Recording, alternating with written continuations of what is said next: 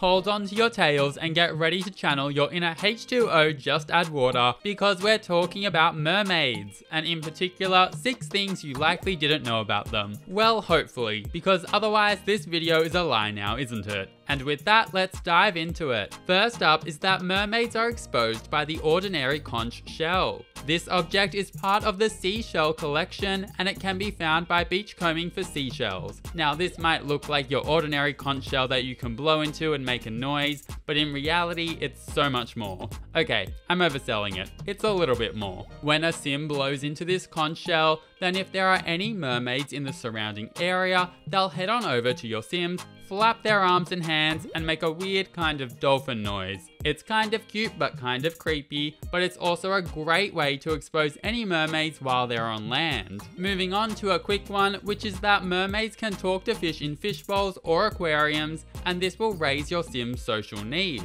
Did we effectively replace the need for sim friends with fish? Yes we did, and we're okay with that.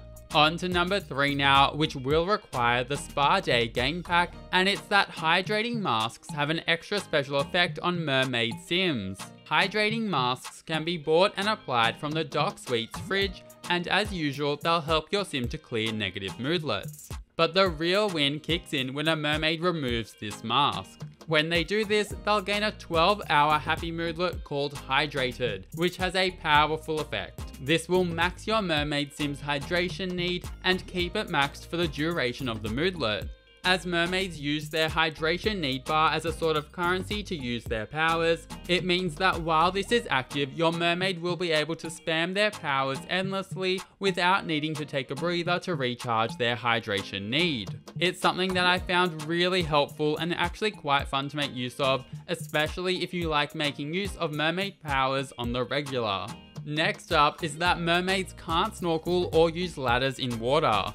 If you try and snorkel as a mermaid, then the option will be grayed out, and it's replaced with a message telling you that it's a taboo subject. As for ladders, well, considering your mermaid sim has a tail, they simply won't be able to climb up a ladder from the water. I know that we were all hoping that their upper arm strength would get them there, but sadly it will not. So this is just something handy to keep in mind when building. Number 5 is that despite their tails stopping them from climbing ladders, it does come with a huge benefit, being that mermaids will swim faster than all other sims in water by a long shot, regardless of their fitness level. Even if a regular sim has level 10 fitness, they won't be able to keep up with a mermaid in water. No, they will not. And on to the final thing that you hopefully didn't know, which is that mermaids can almost cheat high needs with one of their powers as long as the mermaid doesn't have the good trait. If a mermaid is swimming with another sim, then they'll be able to perform the Siren's call power on them, which supposedly costs 100 hydration, but in reality doesn't really. This will see your mermaid sim pull that sim underwater, after which you'll drain the target sim's needs to be deep into the red,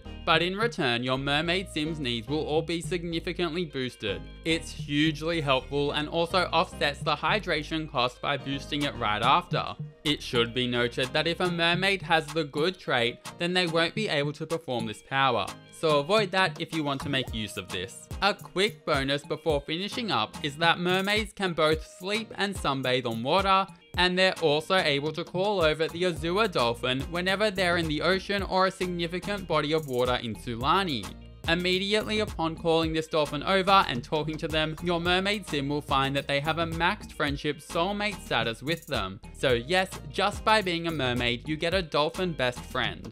And with that, we've reached the end. That's 6 things you hopefully didn't know about mermaids. If you have any fun mermaid facts of your own, then please feel free to let me know in the comments down below. And if you enjoyed or found this helpful, then please subscribe and leave a like. I would really appreciate it. And have an amazing day. See you later.